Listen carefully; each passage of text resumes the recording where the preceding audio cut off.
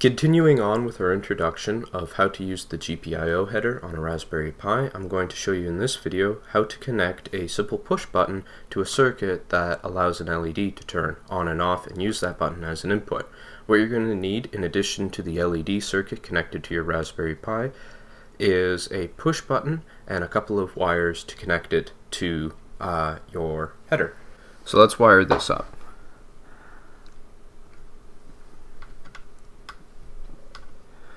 I'm going to connect one pin of the push button to GPIO 5.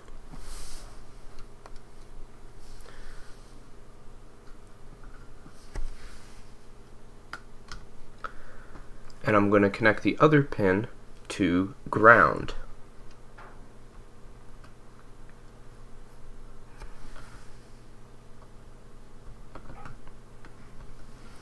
And that's it for the circuit. Now we're going to have to do a little bit of programming. So here I have opened up the LED blink file that we wrote in the previous video. I'm going to save this as LED button.py to differentiate the two files. And now we can get to writing. So we're still going to have to import the GPIO. We're going to have to import time and sleep for this tutorial. We're going to set up the header strip to be recognized as the way as it is written out on the Pi itself, so GPIO 5 is actually GPIO 5. We're going to write our program so that we blink it. So we click the button, it turns it on, and we click the button again and it turns the LED off, and we're going to want to cycle through this 3 times before we safely close down the program. We haven't clicked it yet, so our count is 0. Our LED is still connected to pin 22, and our button pin is connected to GPIO 5. Just like how we set up the LED, we're going to have to set up the button, and this time the button is not a GPIO out, but a GPIO in. And we're also going to want to specify the state that it is currently set up as. So this is an open contact, you press and it closes contact type of button. So it is going to be set up as GPIO.PUD_up, as it is currently in the up position. And to keep track of what state our button is in, I'm going to create a variable here called button press, and the button press is going to be true, which is in the up state. That's how I keep track of it, so it's true, it's open right now, and our LED state is currently false, that is, the LED is off right now. So we're still going to be doing the try and finally for safety reasons, but we're going to still need this blink count in a while loop, but we're not going to need the contents of what our LED blink file had. So erasing all of that, let's just print a statement here that says, come on man, press the button. And that way we know that it's actually doing something, and so what it's going to be waiting for is whether or not the button has actually been pressed. And so we're going to update our button press state here.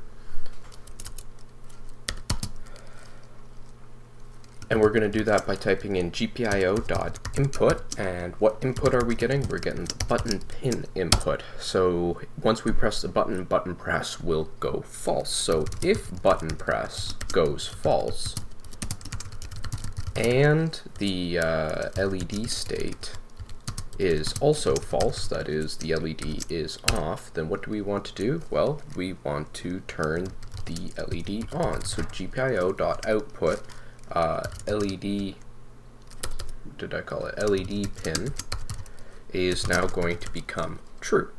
We can print a dummy statement that says LED on, just in case it doesn't work for whatever reason, but our program is.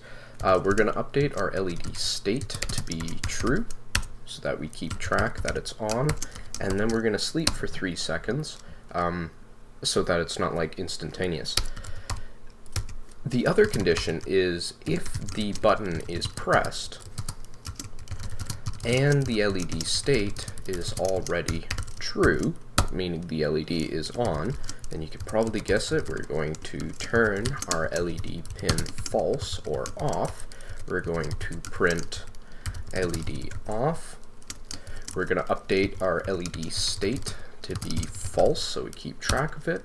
We're going to want to advance our counter. So our count was 0 when we started, and we've gone through 1 cycle now, so we're going to add 1 to our cycle, and then we're going to sleep for half a second.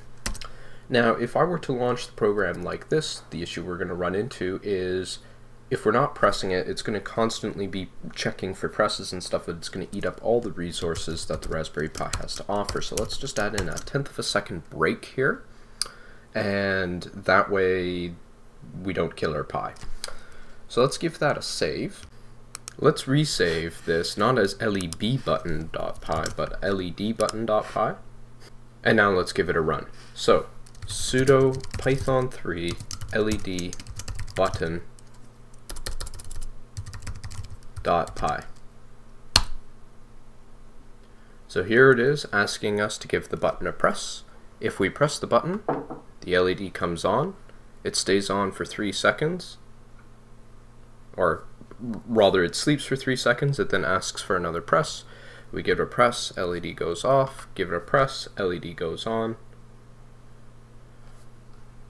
off, on. I actually didn't really need a 3-second wait there, but off, and then we close the program down. And if we were to do a keyboard interrupt, so it's going to prime us to press the button, I turn it on and I give a keyboard interrupt, so keyboard interrupt, we see that the LED turns off. Now here's something interesting. If I were to execute the program again, the LED comes on even though I haven't pressed the button to tell it to turn on, and that's because we did the keyboard interrupt while it was in an on state. So although the program closed and it cleaned up the GPIO header, you can see now it's on, but it's already on. Oh my goodness. And then it's off. Although we cleaned it up, it didn't, for some reason, reset it. So we're going to have to go back and we're going to have to change our program to include that safety feature. So either when we start the program, we immediately tell it to turn that GPIO pin off, or better yet, if we were to crash out of the program for whatever reason, we're going to have to reset things that we need to have reset. So the reason why this is important, it doesn't really matter for an LED that we're turning on or off, but let's say we were flipping a relay and that relay controls a water pump for your plants, and for whatever reason it crashes out, then you start it up again, it will turn the pump on and then wait until it turns on the pump again, which will never happen because you're constantly watering your plants or something like that, and then you flood your apartment without knowing it. So we can't have that happen. So before we do the cleanup, let's just set up in our finally statement here what we're going to want to have our final situation to be, and that will be our LED pin. We're going to want to write that to false regardless of what it was before, and then we can perform our cleanup. So if we give that a save and we go back to our program, here I'm just going to clean this up. We go back to our program and give it a launch. It launches just fine. Press the button, the LED turns on, the LED stays on. If I then cancel the program with the keyboard interrupt, the LED goes off, and if I were to launch it again, the LED stays off this time. I click the button and it turns on. So that's just like a fail-safe safety feature that you can program into the finally section to be able to get your system to shut down safely, and that's important. So in the next video, I'm going to show you what else you can do with the GPIO, for example, switching a relay. See you then.